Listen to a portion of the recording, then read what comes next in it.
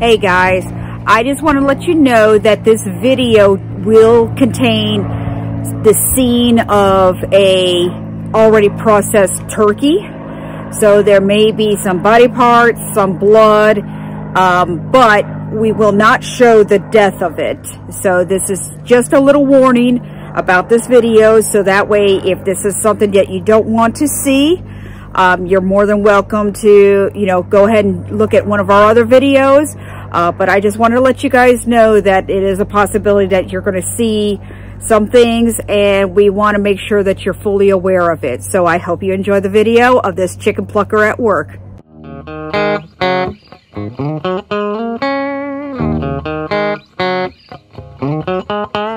Okay. All right, guys, we've been getting a lot of requests to tell y'all how the calming cone or killing cone has worked. We're butchering a few turkeys today, and I just wanted to show it to you. They go in upside down, the head comes out the bottom. They're kind of pretty good size. It would have been helpful to be a little bit bigger, but Amy came up with this ingenious idea here of using a bungee cord around the tree to hold the feet up. Yeah, because they'll be kicking really bad and then they flop out of it. So this works great. Yeah, it works great. So before we do anything else, just to let you guys know, we're not going to be showing any killing. You may see a little bit of blood because we're also going to show you how our new chicken plucker's working. Or yeah, chicken plucker / it can handle a turkey. So we're going to show you. We're going to show you the little tips and tricks if you happen to get this kind and you want to butcher turkeys. So, all right, stay tuned. All right, this is my homemade scalder. It's made out of a hot water tank. And put this big boy in here. I know this is big for us. I know this isn't like the big broad-breasted turkeys, but makes me wonder if we should even do the big broad-breasted. We might want to stick with these guys. No, I still want to get some of the big broad-breasted next year. Yeah, but if we do that, honey, then how are they going to fit in this thing? We'll butcher them before they get huge.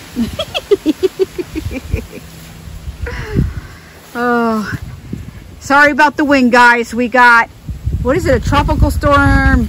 ETA? Ada? Is it Ida or Ida? Ada or Ida. Ada, ETA. But it's pretty windy today.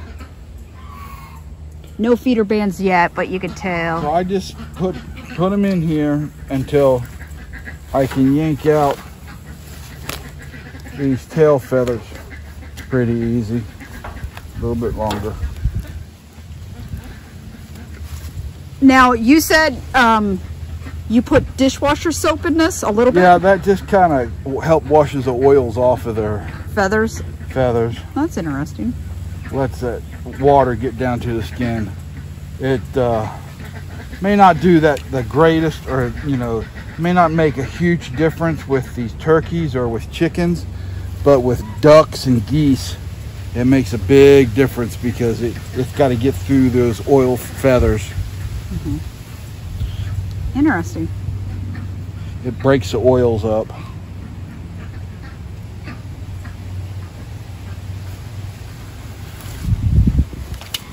Yeah, see how easy that come out?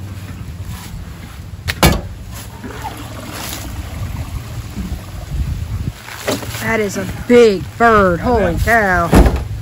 With this plucker, these big huge feathers from the turkeys get caught in it and clog it up. So tip 1, if you get this particular plucker, which we will, one of that size. Oh yeah, we'll actually put the link, the Amazon link, in our description below so you guys can view it. But the last couple of turkeys, we've had to tweak it a little bit. It does work great, but with these bigger turkeys, we have to pull out feathers really all the long wing feathers and the long tail feathers come out.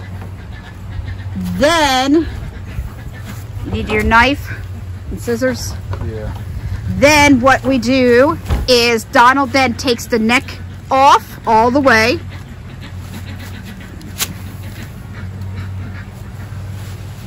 I just slice down the throat.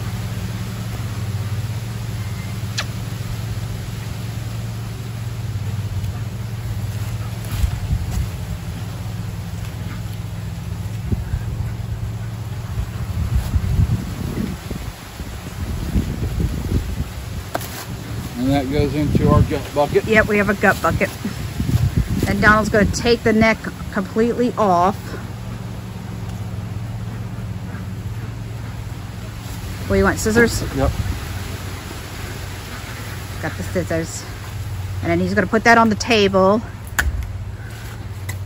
We got a little table set up. Then the next trick we learned is before you put the turkey into this plucker, take the legs off.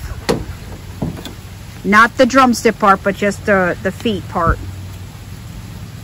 Yeah, get the feet off of it. Yep. And we'll put that in our gut bucket.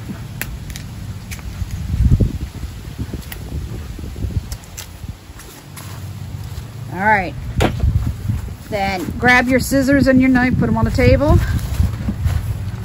Here, hose off. You want to hose your hands off? Yeah. Okay. All right, next, you want to have your hose ready. Put her in.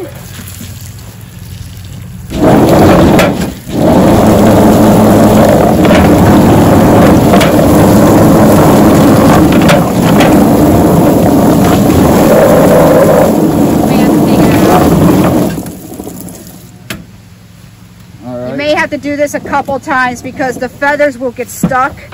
Because it is, I gotta say, this was going to work great with the chickens. Yeah, but turkeys are a different thing. We're kind of pushing it a little bit. Yeah, we're really putting this to the test.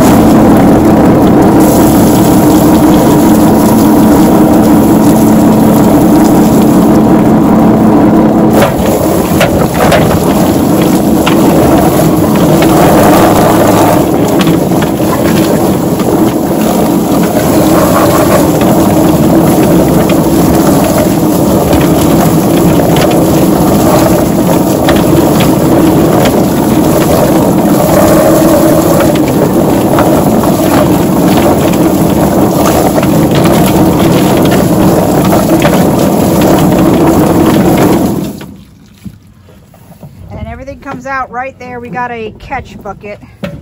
Oh, this leaves a little bit here on the armpits. Yeah, it's mainly the armpits that it doesn't really get, but that's not that big of a deal. Why? Not compared to the way we were doing it. But yeah. All right, guys. So we are going to go ahead and gut it, and I'm going to, like Donald's gutting, I am going to. Yeah, that took us from being.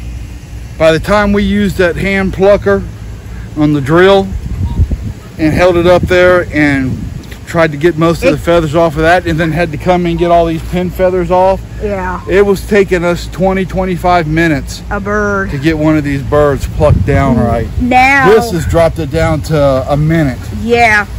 And we're just taking our time. So, you know, just no rush. But while Donald's gutting, I will go ahead and pull off the pin feathers and get anything that's left over. All right. So we'll show you more later. Okay, got this. Hold on. All right.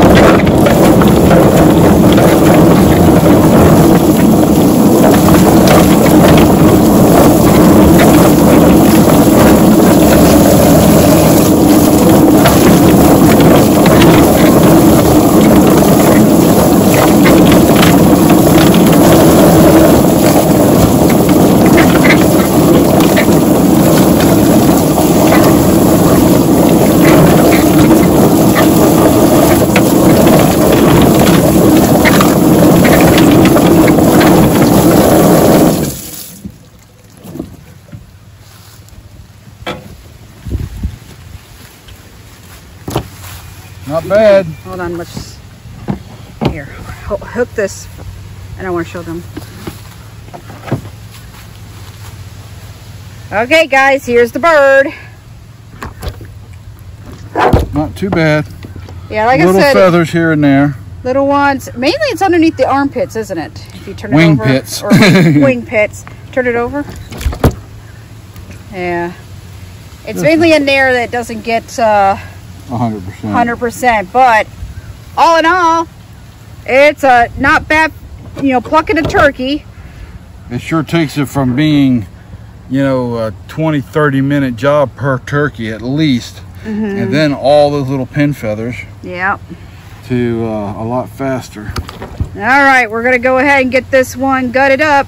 Hey guys, if you like that video, hit that like button, remember that bell, and subscribe. And if you want to see any of the other videos, check out everything over here.